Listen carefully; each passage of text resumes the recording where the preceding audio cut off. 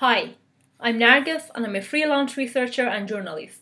I got my PhD in law last year and decided to combine my interest in law and journalism by working as a legal researcher, legal editor, and legal affairs correspondent in both Persian and English.